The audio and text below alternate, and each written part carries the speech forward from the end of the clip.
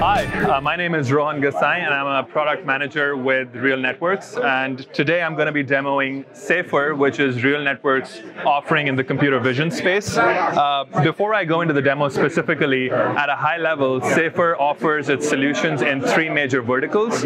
One is safety for K through 12 schools. The second is the security industry, so physical security for stadiums, airports, that kind of a thing, retail. And the third, which I'm here specifically for, is our SDKs. So with our SDKs, the goal is that device manufacturers, such as this body camera, can integrate our facial recognition technology directly into the device. And so with that, let me quickly show you a demo in which you can see that our facial recognition algorithm has picked up a face. It has recognized that this is Rohan. We can do things like age estimation, gender estimation, and characterization of sentiments, if I'm happy or if I'm sad, that kind of a thing.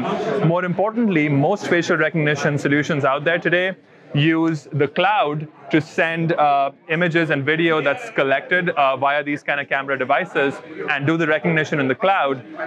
That is okay for many use cases, but not quite okay for use cases where privacy is a concern, or if companies don't want to pay the high bill for API calls to the cloud. And so for that, we have embedded SDKs as well, where on these kind of constrained devices, you can run extremely accurate facial recognition directly offline and on device. For more information, please visit SAFR.com, that's SAFR.com, and you'll be able to go to the developer page and learn more about our SDKs as well. Thank you so much.